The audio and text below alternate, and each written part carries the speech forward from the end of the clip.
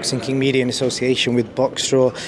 Eddie Hearn, are you aware that fans are always keeping an eye on you when Ebanie walks in? Are you conscious of that? Yeah, it's always a tricky one, and you know, Ebanie gave me a pair of sunglasses today, so that was a nice touch as well. But did you use them? No, I didn't. I mean, look, this is a real fight. This is Ebanie's very good at what she does in terms of getting people to tune in to watch, but she's also a serious fighter, and this isn't a gimmick. Like, if this was a gimmick, you'd be fighting an 8-round fight against an easy opponent. She's fighting pound for pound one of the best champions in the sport, and it will be an absolute war.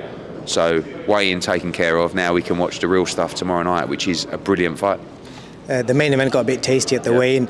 You know, if Warrington does win the fight, obviously there would potential fight at Santa Cruz. Which one appeals to you more as a promoter? I think it's what appeals. I mean, for me, what appeals to me is doing a big domestic fight with Lee Wood at the City Ground. But for Josh Warrington, he's kind of always been looking for that away day for the fans to the US, the unification. So there's Navarrete, there's Santa Cruz, and I think that's one of the reasons why you're seeing Josh so pumped for this, because he knows what's coming on the other side if he can win.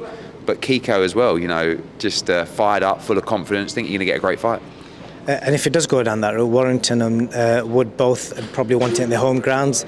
Who wins that battle? I don't know. I mean, I did promise Lee Wood a fight at the City Ground, so we'll have to see. But Josh Warrington at Ellen Road, Nottingham Forest, you know, it sells out either one. Quick mention of Kez Ashfaq. Obviously, I believe he's not with Matchroom anymore. Any news on that? Because obviously he's not fighting tonight. Yeah, no. We haven't dealt with Kez for quite a long time, so it hasn't been with Matchroom for a while. I think he was looking at other opportunities. I'm not sure what happened with those, but no, we love Kez, but no, not working with him at the moment. Your old friend Lennon Dale-B, what better way to get back at him by signing Gervonta Davis? What's the chance of that? Yeah, it would be quite sweet, wouldn't it? Look, I think you don't know what to believe. As I said in another interview just now, obviously if Gervonta Davis came available into the marketplace, everyone would be bidding, because he's a star and he's a great fighter. So we'll see what happens. Like I said, I don't know what's true and what's not, but certainly he's one of the biggest stars of the sport.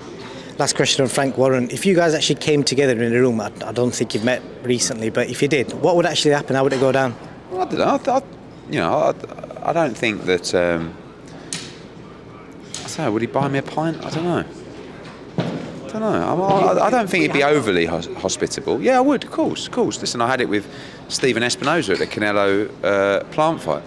Went over to him in the Hennessy hospitality and said, "Hey, Stephen, how you doing?" And he looked at my hand, he looked at me like I was a piece of shit, and walked out of the room. And I thought, that's the type of man you are, mate. Interesting. Last one, Boxing King Media. We're on the verge of hitting 100k on YouTube. Brilliant. So I want to thank you guys for allowing us access to your shows, and appreciate it. Congratulations, keep up the good work. Cheers, man. Cheers.